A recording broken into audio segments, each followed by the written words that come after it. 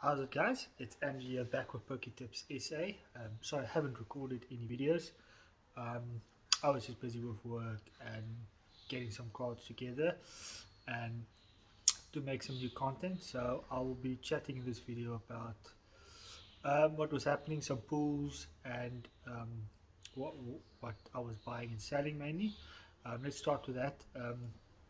I didn't manage to buy any um, good vintage cards yet, any vintage bundles like I did before. I managed to sell some of my vintage base cards, so most of the good cards are gone. I sold the Zapdos, Gyarados, and two other cards to someone else the other day. I still own some vintage cards. It's not a lot, but I keep them separate in a binder. They're not in great condition. They will probably not be sold, so I will just keep them as is. One day they might be worth something, otherwise I just keep it because I like them.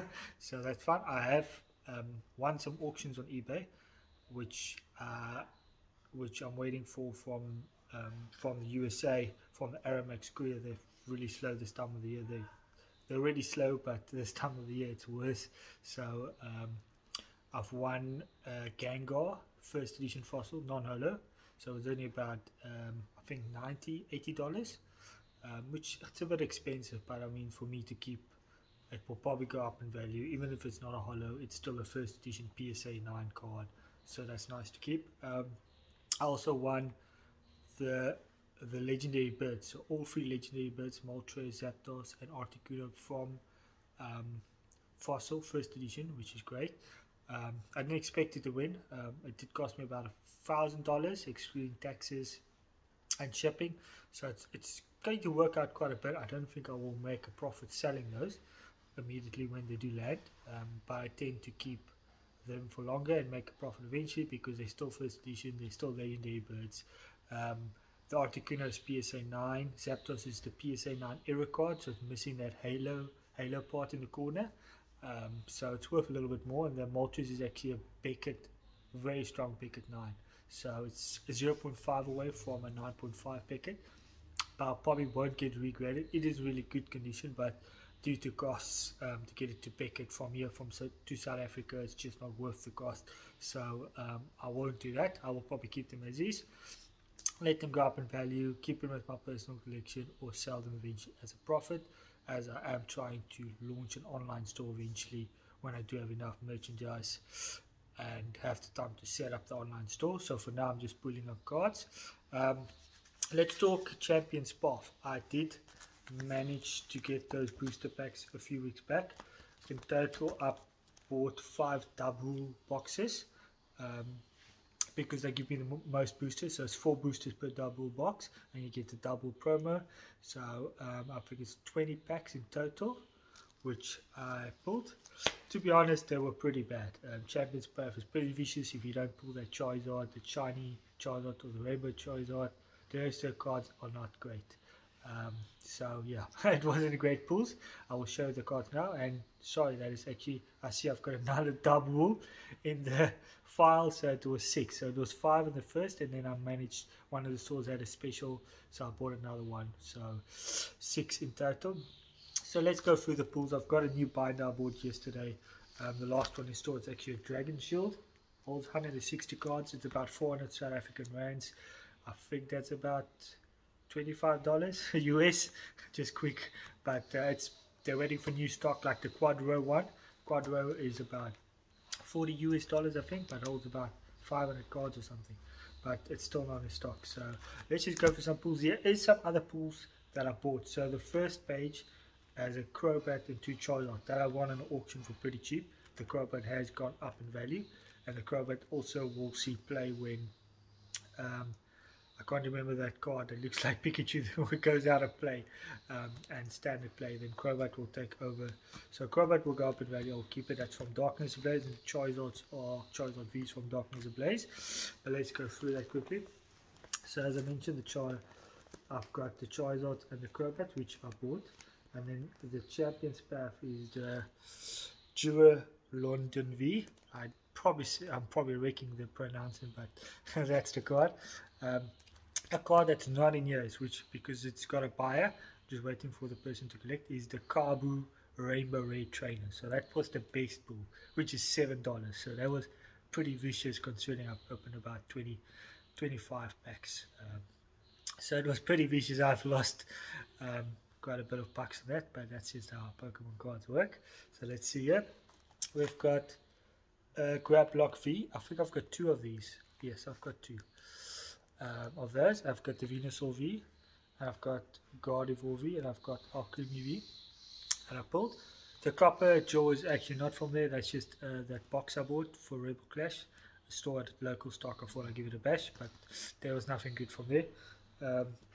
I got Galarian Obstagoon. I've got Boss's Order. That was actually from the Rebel Clash. I'm actually keeping this for someone, but the person hasn't paid me for that and the Crobat, so it's still in my file for now. And then, as mostly reverse hollows and other type of hollows, no more V cards, I've got the double, which is the promo card. And then I actually got 3 Altarias that I pulled. The one is actually the reverse hollow. This one's the reverse hollow, as you can try and see. This one's reverse hollow. The 2 is the normal hollows. I've got Hatterans, 2 of those. I've got 2 Center Scourges. I like how they look. I got 3 Lycan Rocks, which is pretty bad. I've got a Marnie, which is not the full art rainbow one. I've got 4 Scrofties. That's pretty bad. Like as I mentioned, Champions Path is pretty vicious if you don't pull those Charizards. I've got 3 Machamps. It just gets worse. And then I've just the doubles, which is the promo cards in those boxes.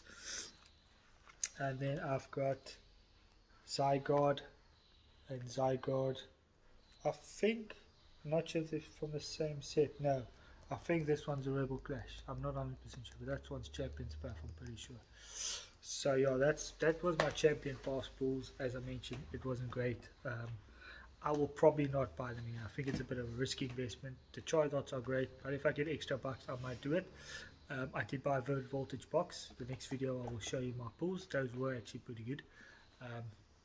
And then the next up, I will probably, I've got hidden a Shiny Fates, sorry the names. I've got Shiny Fates. I've got 4 Elite Trainer boxes on pre-order. They will only probably hit maybe February, March in my country, South Africa. So that's interesting. And I've got the Dragavolt V premium box because I like how Dragavolt looks and it comes with a shiny, so that's pretty good. So that would be probably next pools. I do have Shiny Star V in stock as well, but those I'm trying to sell. I'm not too interested in pulling the cards. I know I can put a card back, and there's some, and again this Charizard is in those packs, but I bought them to resell. They aren't really available in my country, and I bought them pretty cheap. I pre-ordered them pretty cheap, so they have gone up in value, so they're worth more than what I bought them. So I'll probably keep them around. There was some interest in them. Nobody paid me for them yet. So I've got 6 of those, and I've got another 10 actually that I'm trying to clear from customs, but the seller declared the price incorrectly, so the customs amounts are too much, so I haven't paid them. I'm trying to resolve it to get the amount right, so that's a work in progress, but I will probably keep them until the value goes up, because the previous set, the GX Ultras, which was the similar set in Japanese, is about triple the value, like $200-300 a pack. So hopefully the same happens with Shiny Star V, and then if nobody pays me for them pretty shortly, I will hopefully have double the value next year, and I can sell them on eBay for double the value. So that'll be pretty good. Once they get out of print, I think the value will go up on them because there's so many cards to pull from them. So I think that's a pretty good set to keep. So that's a bit of an update. And yeah, I also, just regarding the videos, I did get a mini tripod which I'm using now. It's pretty good. It's pretty cheap, but it actually works pretty well. I'm still using my Galaxy S2 to record, but it's a pretty good phone. Video quality is pretty good on it. I don't think it's necessarily need for upgrade. I'm trying to work out how I can get another device recording so that I can do some openings on the channel. At the moment I'm obviously just showing my pools, so I will work on that. Maybe we can get that ready for Shining Fate, because that's probably a big set, and then we'll take it from there. And I will thank you guys for watching. If you liked the video, press the like button. If you want to see some more, subscribe. That'd be fantastic. I know I'm just starting up. I'm pretty rough with the videos at the moment, but we'll get there eventually and the content will be pretty good. I'll see you guys in the next video. Thanks, guys.